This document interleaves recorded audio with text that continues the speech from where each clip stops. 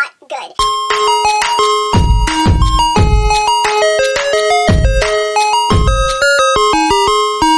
Hey guys, it's Jay, and today your girl is here with a rant review that you guys requested after my wrap up that involved this book. So it is Tantalize by Cynthia Leitich Smith. Let's just get into it because I have a lot of feelings towards this book. So without further ado, let us get started. I ended up giving this a 1.5 out of 5 stars. 0.5 for how ridiculous this book was. So this book follows Quincy, who after the death of her parents, she is now an orphan, and she decides that she is going to reopen her family's restaurant, but with a new theme. That theme being vampires. So we follow Quincy on this quest for reopening this restaurant, and then we also have the storyline about how her best friend, maybe boyfriend, we're not really sure about that whole situation, is a hybrid, half human, half werewolf who is almost at the age where he is going to have to leave her to find a pack of his own. So, you know, obviously this is a very, very stressful situation that Quincy finds herself in. And then the chef of her vampire family restaurant is found dead by what appears to be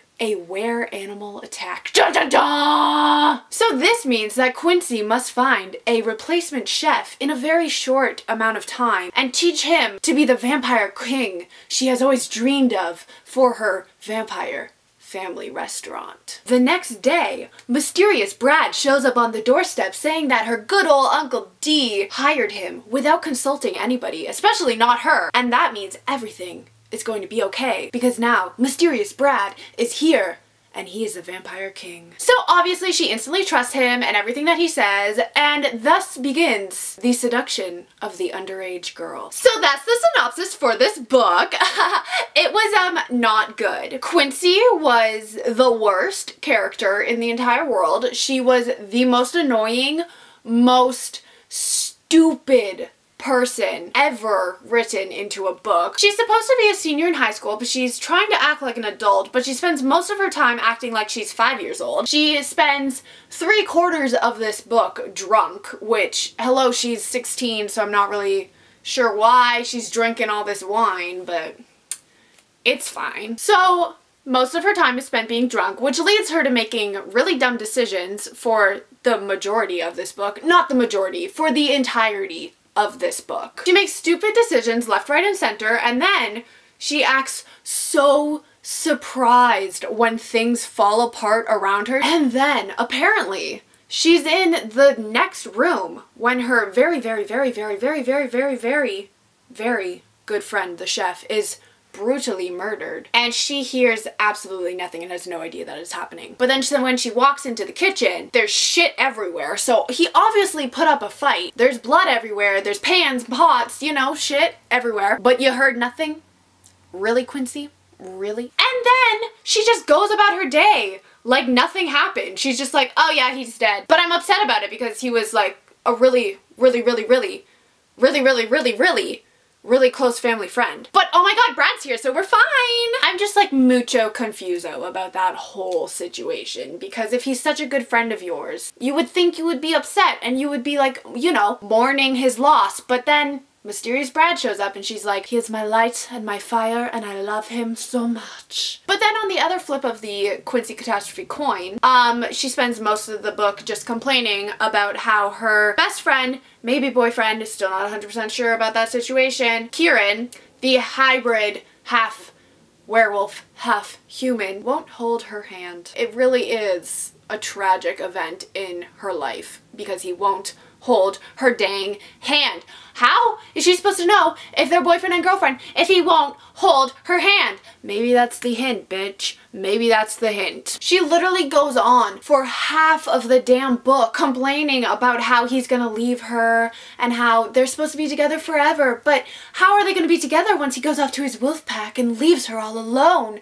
Oh my goodness, life is so hard. But then Brad shows up and everything's fine because he's mysterious and sexy and he's like 26 and she's like 16, but that's okay because he's mysterious mysterious. But like I said, then Brad shows up. And so therefore, Kieran, the best friend, maybe boyfriend, not sure on that situation, still hybrid, half werewolf, half human lover of her life, is now suddenly a very dangerous wolf who attacked the chef. Obviously it was him, and therefore he's very dangerous and needs to stay away from her. But bitch, you just went on and on and on and on and on and on about how much you loved him, so what is the truth here? Like, girl, just make up your mind. Is he your lover?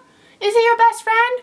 Or is he a scary wolf man? Fucking figure it out. That's all I'm saying. It's just, it was annoying. And then my final point for this very ranty, makes no sense review, because I'm just heated now at this point. What the fuck was that world building? What was it? Non-existent, that's what it was. You literally get thrown into this world where apparently humans know that vampires and werewolves and other were-beasts exist, but we have no idea how they found out or why they found out, what they feel about all these creatures being around, wandering the streets like normal human beings. And also, why are there were-possums? Who thought this was a good idea? Like, was she just sitting there writing and she was like, fucking were-possums? Genius, bestseller, New York Times, we here for this shit. I don't understand. Honestly, just for half of this book, I had no idea what was going on, where the story was going, and then all of a sudden, she's in a basement drugged, being raped by Brad the vampire. That was the end.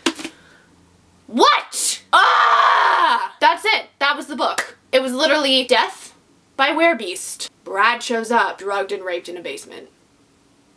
Were-possums. If I knew how to edit or drop the mic, I'd drop the mic right now. Yeah, 1.5 out of 5 stars, 0.5 just for the absurdity of this book. So don't read it. Save your time. Or read it and giggle. I don't know. Just, it was a lot. Alright guys, that was the rant review for Tantalize. Probably made no sense. I have a lot of feelings still on this book, but your girl is sweating because she is just done with this book. So let me know down below if you've read it and what you thought of it. And I'll see you all in my next video. Goodbye!